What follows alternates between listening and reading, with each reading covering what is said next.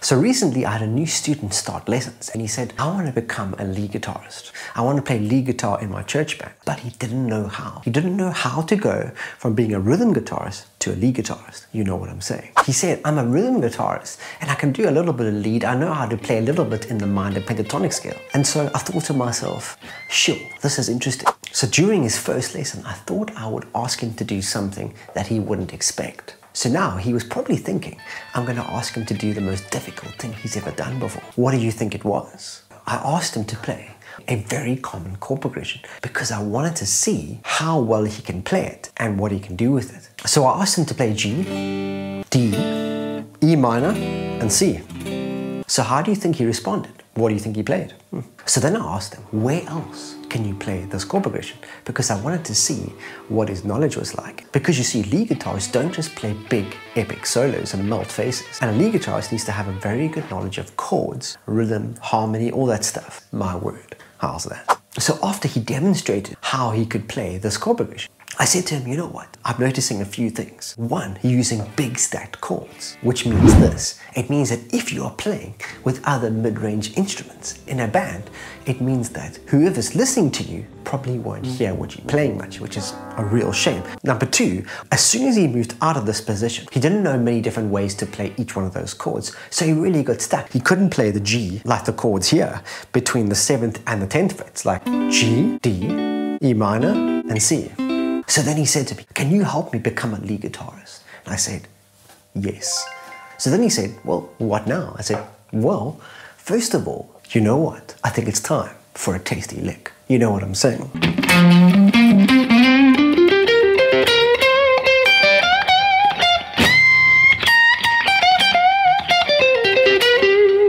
For you to become a lead guitar player, you need to be able to do the basics really well and go from playing stacked chords to triads. And you also need to know as many different voicings or versions of each one of these chords. Because lead guitar playing is not just about scales, it's about playing over chords, playing over changes. And so he was like, yo, that's cool. I want to learn that. So I was like, yo, you should totally learn this.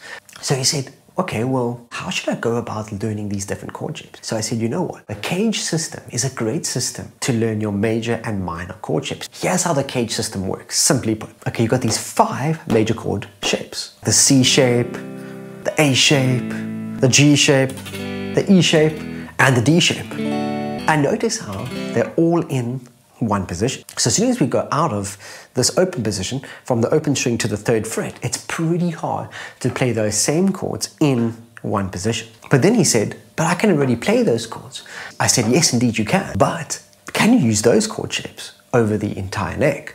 And he was like, no, I can't. But now we've just been talking about how he shouldn't use stacked chords. But these are big stacked chords. So what do we do? Right. So we get rid of some of the notes. So first of all, we're going to get rid of the root note and the top note. And we're left with a triad, ha. So now if we move this up, let's move it up 2 frets, we get D, and that's your C shape. And that's how you'll commonly use your C shape. So the A shape, I'm just moving this up. And then once again, I'm going to drop the root and drop the top note. And I get left with this C major triad. So now if we move the G shape forward, it's going to look like this. We're moving it forward to fret 8 on the E string, which is the note C as well.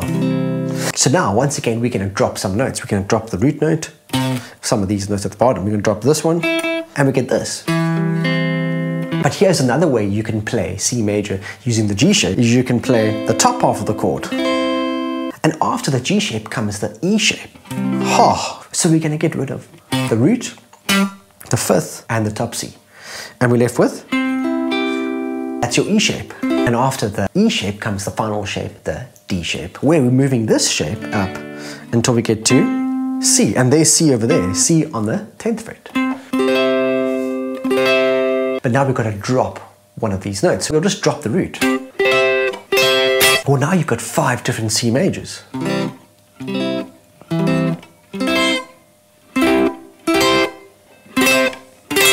It carries on.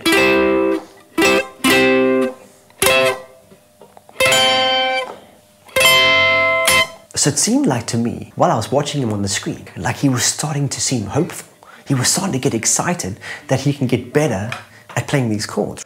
Yo. So then he started to realize, oh my word, this like cage system thing is actually quite effective. So now I said to him, right, your next challenge.